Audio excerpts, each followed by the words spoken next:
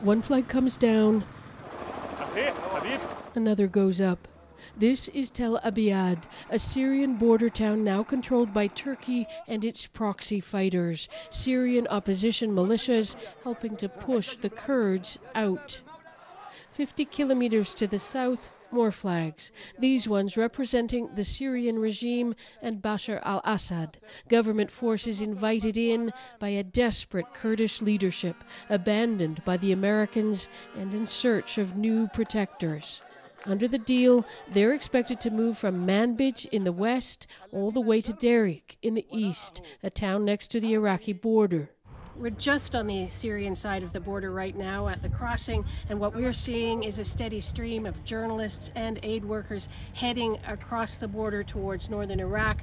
They know the Syrian army is coming this way and that this part of northern Syria is about to change hands in terms of control yet again. Today, just south of the border post, 184 Syrian refugees crossed at an unofficial border. They're now in the care of the UNHCR.